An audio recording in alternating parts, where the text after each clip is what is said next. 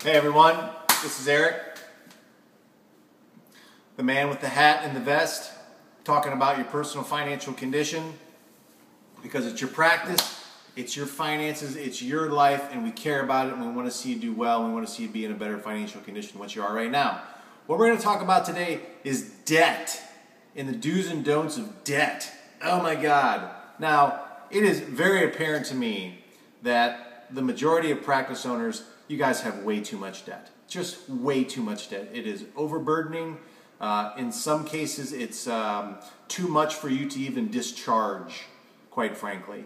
And but there are ways to get out of debt, and there is a method to do it.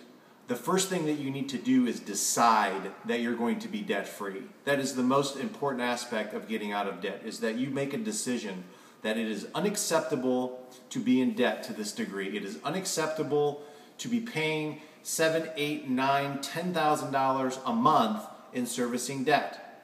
It's unacceptable. That's the first thing.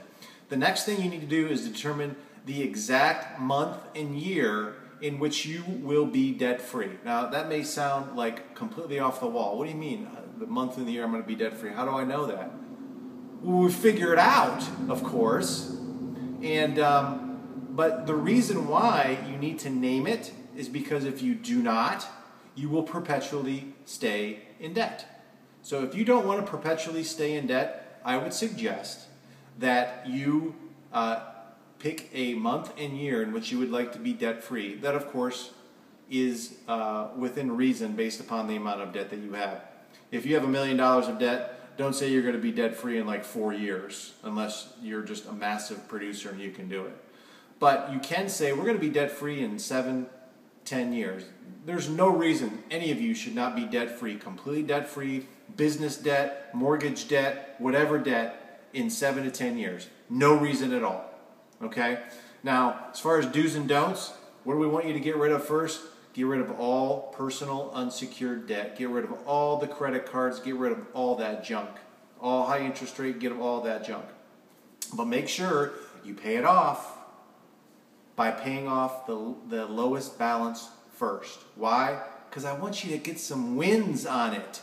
I want you to get motivated to continue to pay off your debt. So get rid of your personal unsecured debt.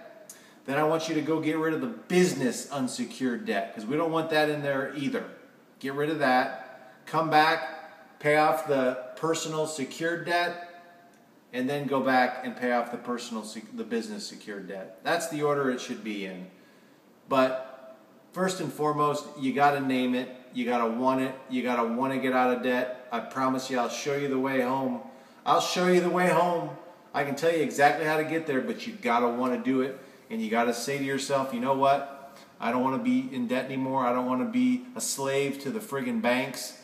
And then that magical day when all that debt is paid off, guess what? You just gave yourself a $7,000 to $10,000 a month raise because of the cash flow that you're using to service that debt. Now it goes into your pocket, okay? And that's the power of doing that. 7 to 10 years.